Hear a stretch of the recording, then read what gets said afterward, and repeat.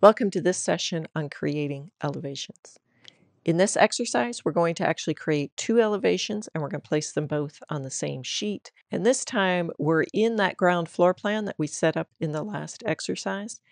And all we're going to do is place an elevation call out on that sheet, and that's actually going to create that saved view back in our master model and again create the drawing and the sheet. So I'm going to select my elevation call out.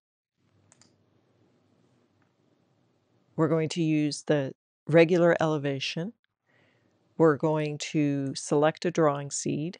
So in this case, I'm going to use this example architectural exterior elevation half sheet because I want to place my first elevation on the bottom half of the sheet. And then when I create the second elevation, we'll place it on the top half of that sheet. And for the height, we're going to select from model. That really means it's going to go back to that master model and take the entire range of that model for the elevation. The other option here would be from view. If I select that, it will use this floor plan view, and so it would really be just this floor plan. If you were doing interior elevations, for instance, that's when you would use from view. But we're going to select from model and of course create drawing.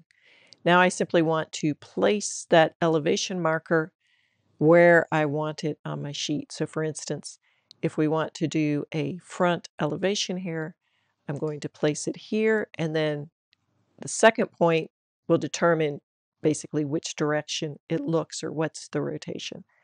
And so I just want to make sure I'm using my AccuDraw to go straight up there.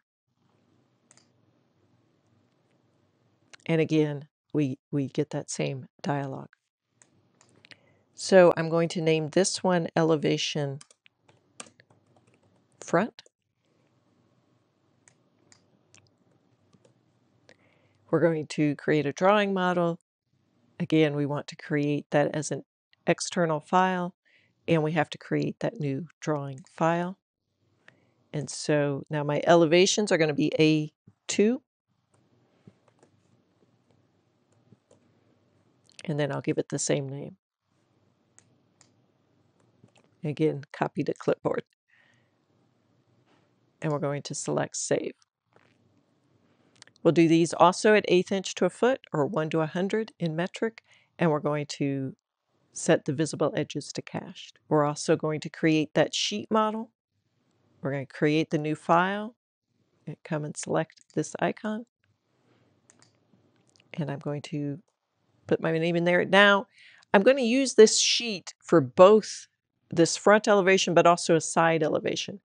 So I may not want to be so specific in the name. I may just want to say A2 elevations. And then, again, I put sheet after it and select Save. So this is a new sheet. It'll be full size. Now here's where I'm going to select that drawing boundary. And in this case, this front one I'm going to put in the bottom half of the sheet. So that's the drawing boundary I select. And my detail scale should be 1/8 inch to a foot. Again, I want to add it to my sheet index, but I need to select the appropriate folder.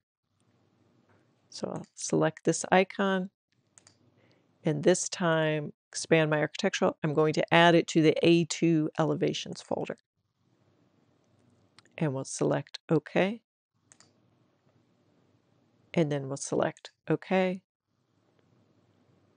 And again, it's going to go back and create that saved view or dynamic view in the master model, and then also create the new drawing file and the new sheet file. So now you can see the new marker for the elevation. It's already numbered and linked to the sheet.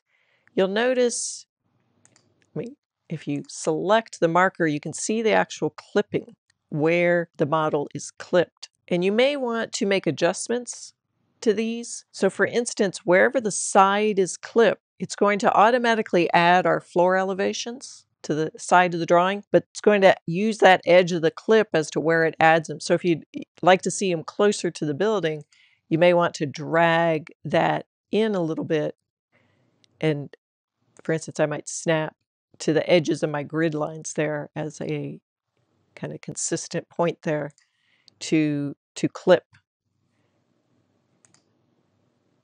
Now before we go open that up, let's go ahead and set up the second elevation. So I'm going to also do a side elevation over here. So it's just the same process. We're going to select our elevation callout tool, make sure we're using the same template. We'll select from model, and I'm going to come over here and place a callout.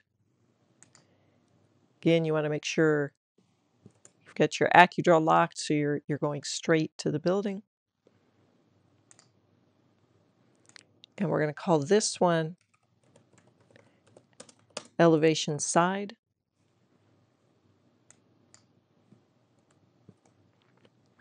We're going to create that drawing model, come out here and create the new file. So now we're going to have an A2 elevation side. We'll save that. Now we're going to create the sheet model, but we want to select this same sheet. So we're not going to actually create a new sheet file. We already have the sheet file, the A2 elevations. We're going to use that same file. And as far as the sheets, we want to select that sheet where we put the elevation front, but we're going to use a different drawing boundary. So we're going to use this time the elevation top. Notice that the elevation bottom isn't even listed now because it was already used. So we're going to select the elevation top, and we want our detail scale to be the same. We don't need to add it to the sheet index because that sheet was already added to the index. So that's all we have to do on this one, and we're going to select OK.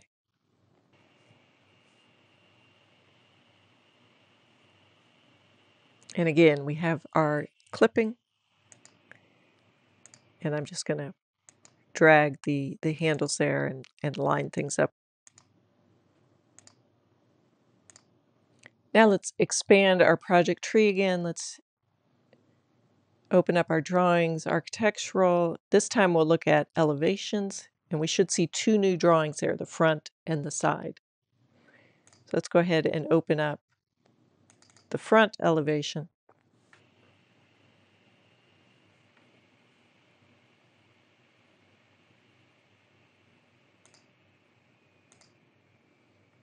So there's our front elevation from the model. Now, in the structural model, there's actually some geometry that is underneath the building, under basically the elevator pits and so forth. Perhaps we don't want to see all of that in our elevation drawing. We could open up the model and change the clip of the dynamic view.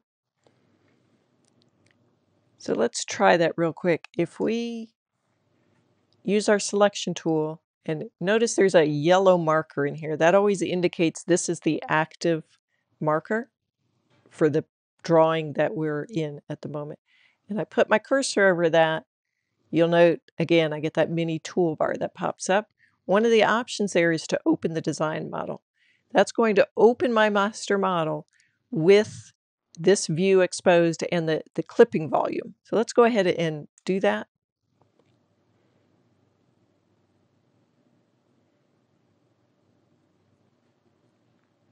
So you can see here that we're in that amaster.dgn. Now it looks a little different because we're in that view that we set up for the elevation. And it actually has layered on top of that the sheet and the annotations.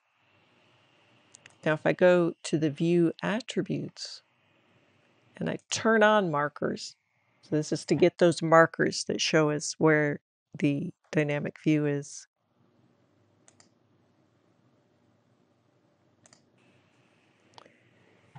So there's the markers, and I can select again that elevation marker, and you can see here, here's the clip for the bottom of the elevation. I can just modify that and bring it up if I like, so that I don't see all those footings.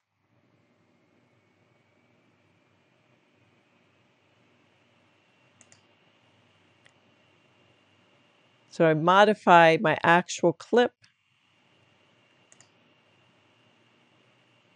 and that will automatically be synced back to the drawing. So we're going to then just browse back to our drawing.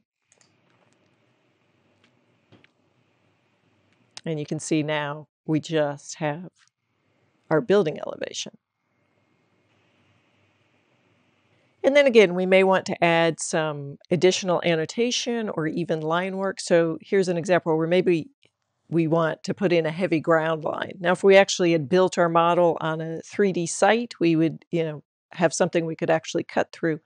But in this case, we didn't. So I'm just going to change my line weight here and create some kind of heavy line, and then just use my Smart Line tool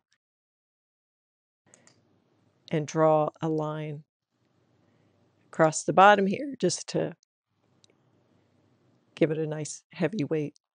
And then again, we could add some dimensions. Again, I will select a dimension style, and then maybe I just want to put some floor-to-floor height dimensions.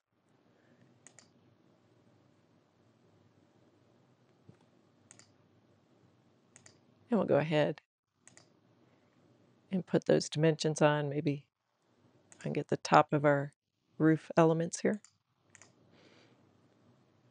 And then let's go take a look at the sheet. And this time I'm going to go to the sheet index, because we can also navigate to sheets from the sheet index. So let's expand our architecture, and here's our A2 elevations. There's this new A201 sheet, which was the elevations, and I'll double click on there, and you can see here we have both of the elevations set up.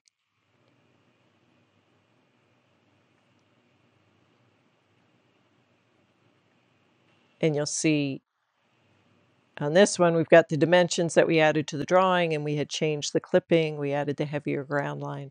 And so all of that, of course, shows up on the sheet. And we'd go and do the same to the other elevation as well. Now, in the next session, we'll set up a building section and place that on a sheet as well.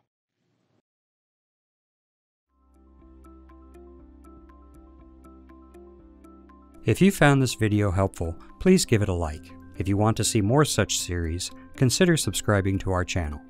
Thank you, and see you next time.